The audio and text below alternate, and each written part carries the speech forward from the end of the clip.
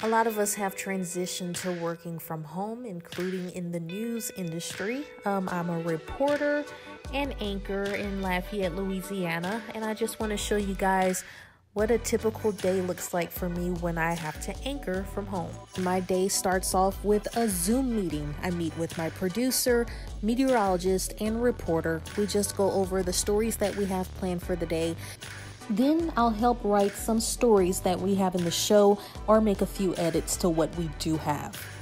Next, I'll pre-record Alexa flash briefings. If you're not familiar with that, it's just a quick little news segment we have on Alexa where we go over the top stories of the day. And I know I look completely ridiculous, but this is the only way that I can get a clear and crisp recording of my voice. I have to hide underneath a blanket. I know it sounds completely ridiculous, but it works. Next, it's time for me to set up the camera. And what's connected to my camera is this. It's called a TVU. It's a really simple device that we use to go live. All you have to do is just tap and then you're live. It's a really cool thing, and it really makes it easier for us to give you the newscasts from home.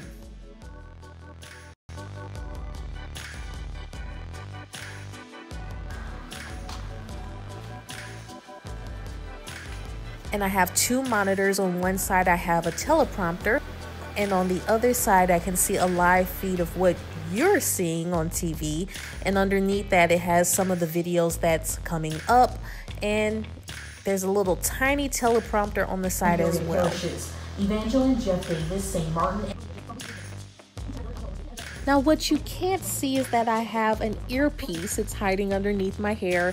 It's where I'm listening in on the show. That's where I'm getting my cues from our director back at the studio. Welcome back. In Arnaville, a family is pulling out all the stops to celebrate a little girl's birthday. And that's pretty much it. It's kind of really simple. It's not as hard as you would imagine it would be.